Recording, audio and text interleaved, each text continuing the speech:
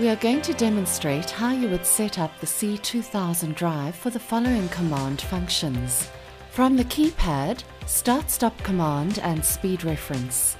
From external terminals, start-stop command and external potentiometer. Note, the setup for the CP2000 drive is the same. By default, the drive parameters are set up for keypad control using the run and stop keys to operate the drive and the cursor keys to change the speed. Now we will demonstrate how to use the keypad for operation control. To start the drive, press the Run button, and to stop the drive, press the Stop Reset button. To change the speed of the drive, use the up arrow to highlight F, which is the frequency command, and press Enter. And change your desired speed in Hertz using the arrows. We're going to set our speed at 20 Hertz. Press Escape to accept the change. Now we will show you how to set up the drive using external terminals and an external analog input potentiometer.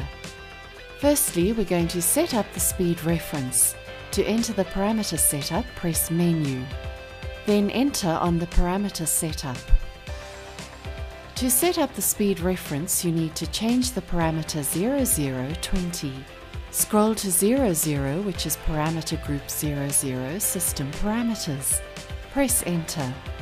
Then press the down arrow key to scroll to 20, which is source of frequency command. Press Enter and the display will show 0.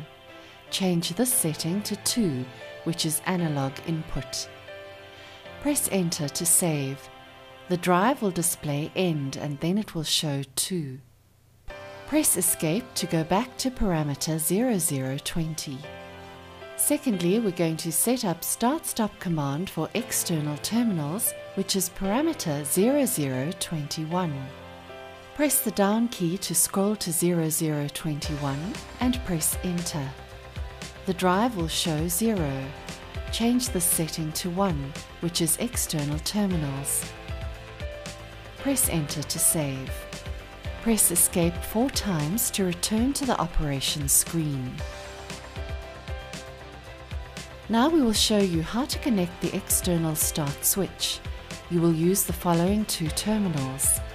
DCM, which is your digital common, and FWD, which is your forward start command, or REV for reverse start command. To connect external 0 to 10 volt analog potentiometer signal, use ACM, AVI, and plus 10 volt. This is not necessary if you have a direct 0 to 10 volt source. Now we're going to demonstrate starting the drive using a selector switch. Close the switch to run and open the switch to stop. Take note of the run LED on the keypad.